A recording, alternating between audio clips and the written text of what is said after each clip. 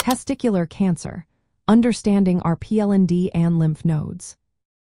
Retroperitoneal lymph node dissection, or RPLND, is a surgical procedure that plays an important role in managing testicular cancer.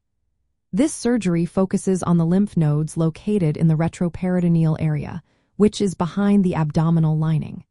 These lymph nodes are often where testicular cancer can spread. RPLND serves two main purposes in treating testicular cancer. First, it helps with diagnosis and staging. By removing and examining these lymph nodes, doctors can determine if cancer has spread beyond the testicle. This information is crucial for understanding the cancer stage and planning the best treatment. Typically, more than 40 lymph nodes are removed during this procedure, which improves the chances of detecting any cancer cells that may have spread. The second purpose of RPLND is therapeutic. It can actually be curative by removing cancerous lymph nodes before or after chemotherapy. This is especially true for non-seminomatous germ cell tumors. In some cases, RPLND may be the first treatment option, or it can be used to remove any remaining masses after chemotherapy. By doing this, the surgery helps reduce the risk of further cancer spread. There are two main scenarios when RPLND is performed. The first is primary RPLND, which is done when the cancer seems confined to the testicle but there is a risk of it spreading to the lymph nodes. This approach both stages and treats any early spread. The second is post-chemotherapy RPLND, which occurs after chemotherapy to remove any remaining lymph node masses that might still contain cancer or scar tissue. Surgical techniques for RPLND have improved significantly over the years. One key advancement is the nerve-sparing technique. This method aims to preserve the nerves responsible for ejaculation.